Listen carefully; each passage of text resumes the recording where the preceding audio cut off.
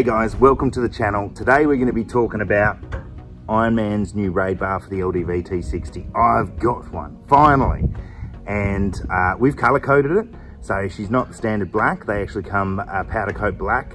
And we've also got a ton of lights on it. There's a spot for a winch. Anyway, let me get through it. We've just been out on the dunes. So the thing is just full of sand and water. So I'll be taking all the plates off anyway to give it a good wash. But whilst I'm doing that, I'll show you what we're looking at with this bar.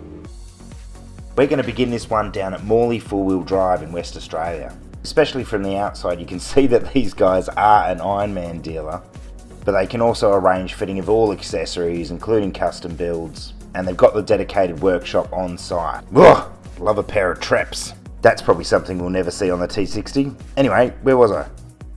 Oh yes, Morley 4-wheel drive. If you are in Metro and you are looking at getting some mods done on your car, or you just need some advice, go see Raz and the guys. I rate them, they're obviously on the channel, and they certainly helped me out a lot with getting this bar just how we wanted it. The guys put in a fair bit of effort and a couple of wiring harnesses, but they got this thing looking A1, exactly how we needed it. We're going to remove the front bash plate first, just so we can see how it's all mounted under there for you guys. To remove it, we just need to pull out two 13mm nuts and a series of 4mm hex heads.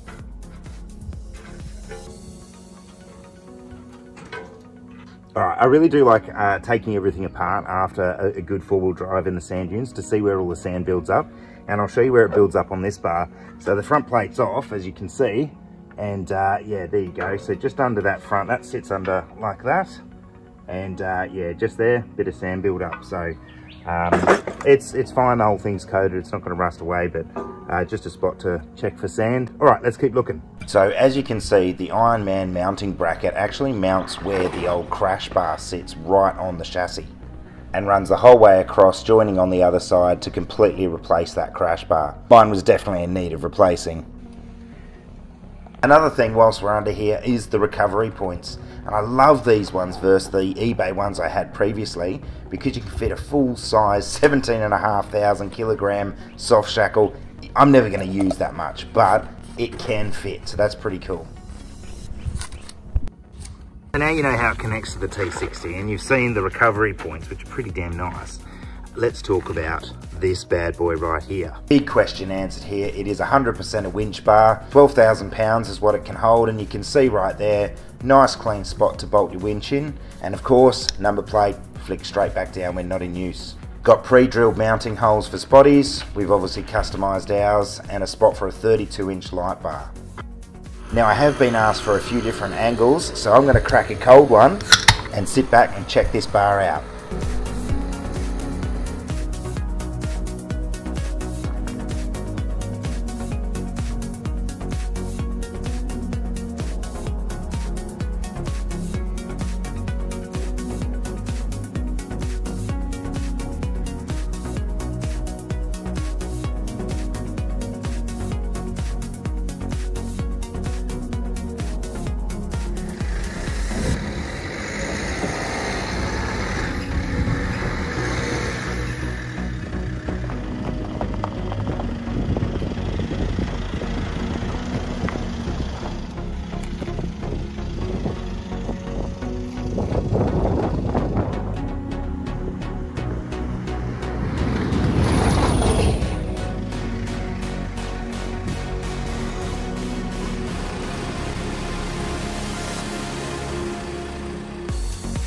What a bar.